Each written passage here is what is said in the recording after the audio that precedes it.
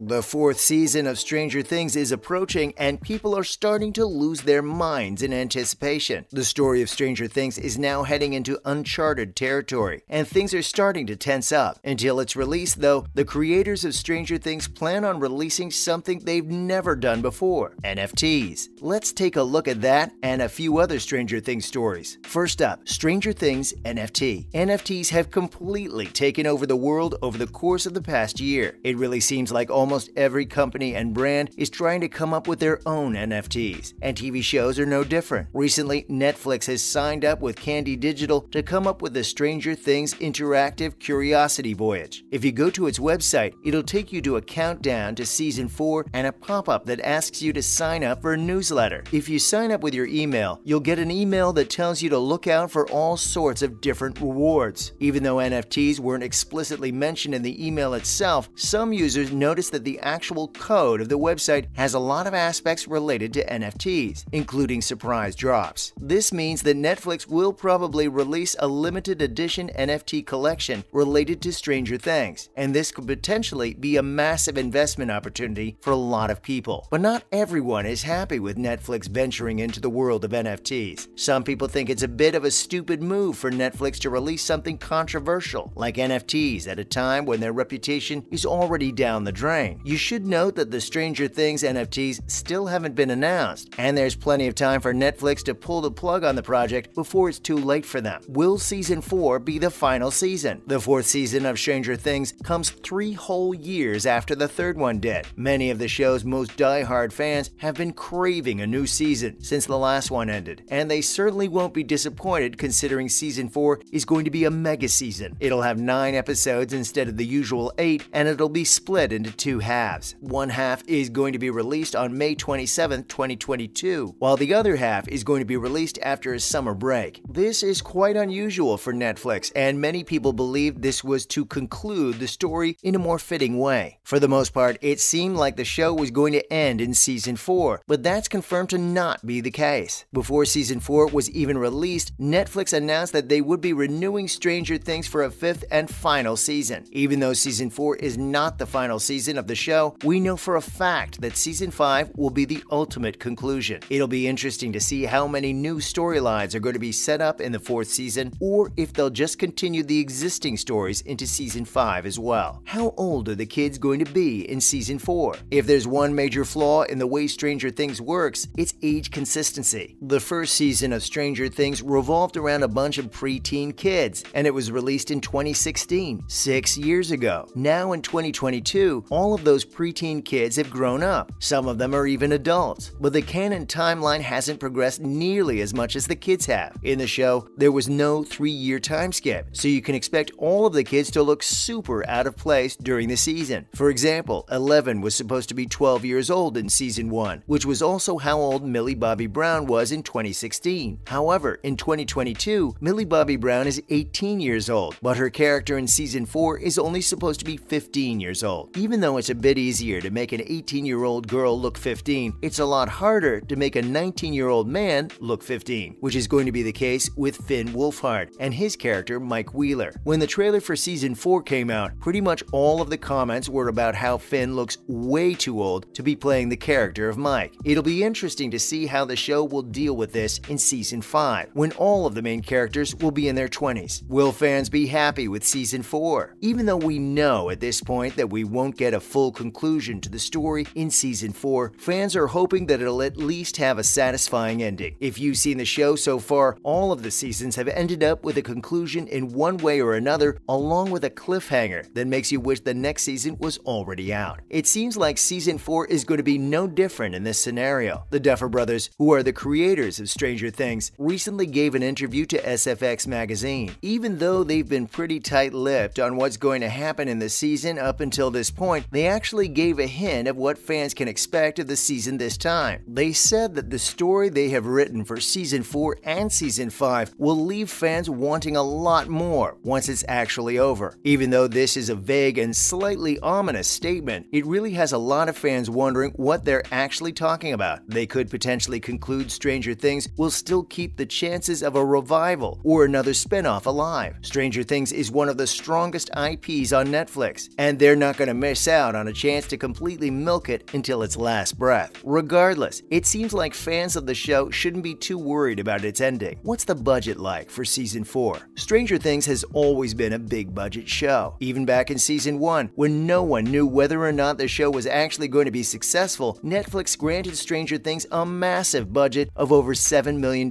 per episode. In comparison, the first season of Game of Thrones had a budget of around $6 million per episode. However, by the end of Game of Thrones, the per episode budget had swelled to over $15 million.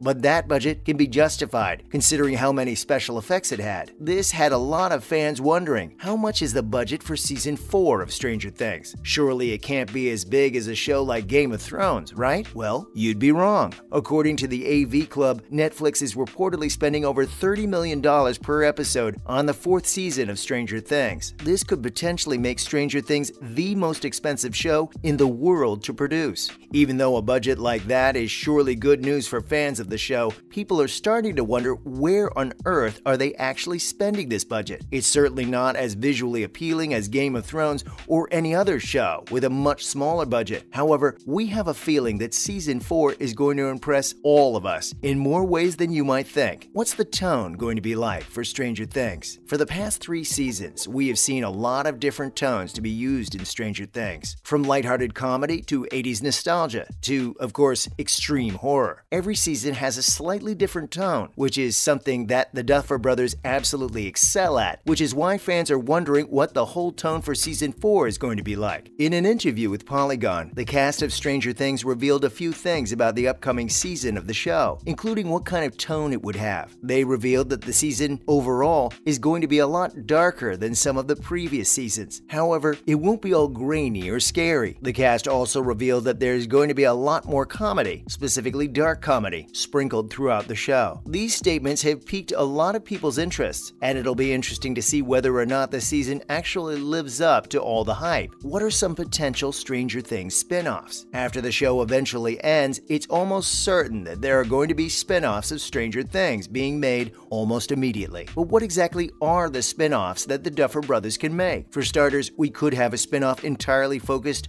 on the adult life of Eleven. This spin-off could feature a lot more mature content than we're all used to. And who knows, maybe we could even see Mike join in with her. Aside from that, we could potentially see a prequel to Stranger Things based on some of the other test subjects and experiments of the Hawkins lab. Other potential spin-offs include the adventures of Bauman and Owens, and a show based on the Russian side of things. That's a wrap for this video. How excited are you about the new season of Stranger Things? Let us know in the comments below. As always, don't forget to like this video and subscribe to our channel for more videos like this. See you in the next one.